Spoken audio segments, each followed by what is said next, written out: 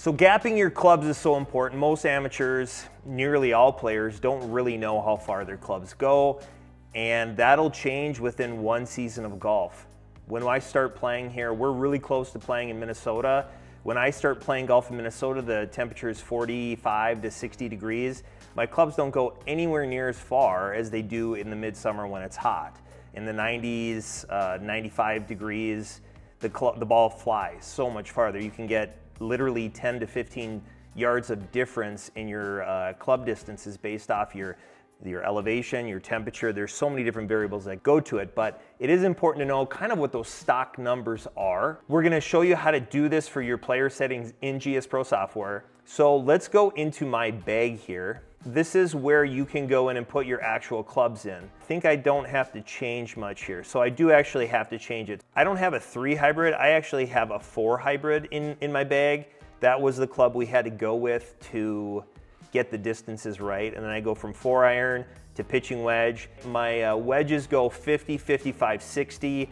That gives me better spacing. I used to go 52, 56, 60, but I would have too much space between my pitching wedge and my 52 degree. There was just too much guessing going on there. So down here in the corner, you can see that we can start bag mapping. So we're gonna do that. All right, so a couple tips here. One, you wanna make sure you have your elevation set to your home course elevation so that those numbers are accurate for that elevation. 2, you wanna make sure that you delete any shots that are not accurate. So if you hit it fat, you hit it thin, you hit it way offline, you wanna get those numbers out of there because that's bad data. You want 5 just solid shots. They don't have to be perfect, but you want them pretty solid to get the appropriate distances for your mapping. So lob wedge, 5 good swings.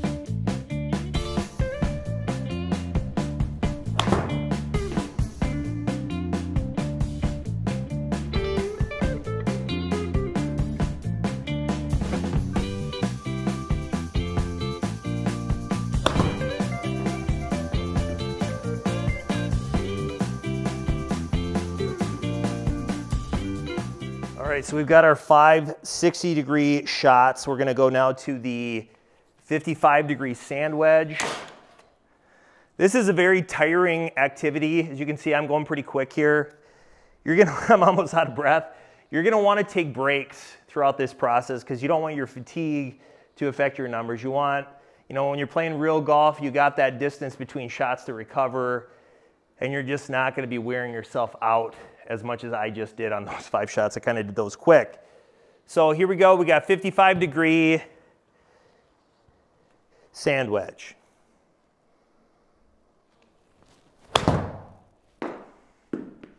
And so that one I felt pretty heavy, so I'm going to delete that one from the data.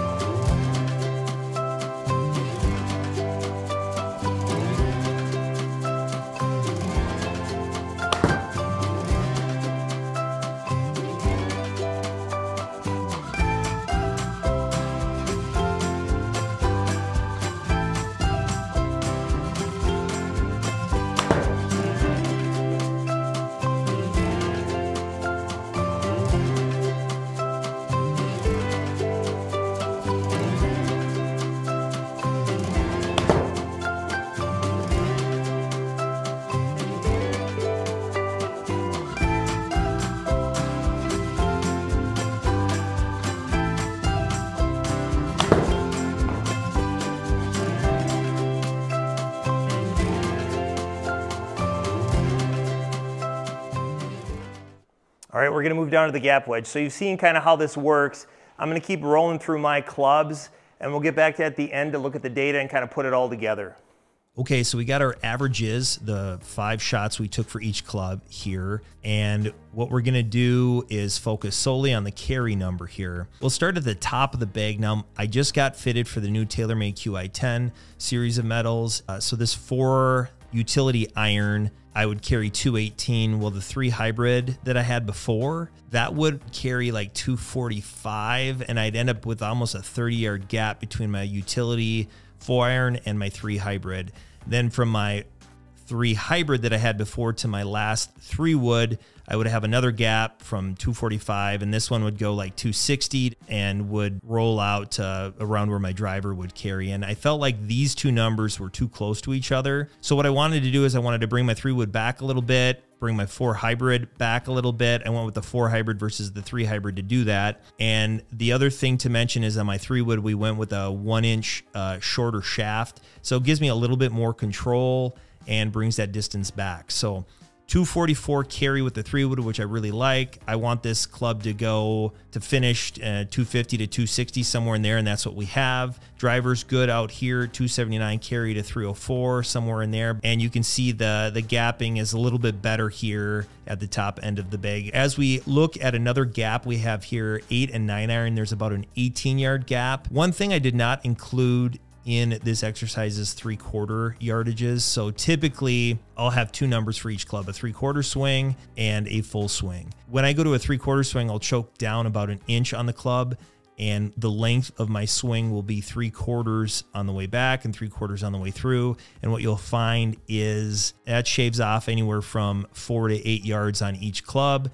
So if we look at my gap wedge, it goes 130. 3/4 of that would be somewhere in the 120 to 123, 124, somewhere in there. And that's going to close up these yardages really well. I'm going to do this exercise again, adding the 3/4 numbers as I start to prepare for outdoor golf up here in Minnesota. We actually just got some more snow this weekend. It is Sunday, March 24th when I'm recording this, and we had a really nice February, and March started really nice, and now it's getting a little colder and we got snow back, which of course we do. Well, there you have it. Those are my numbers for full swings. I hope this is helpful.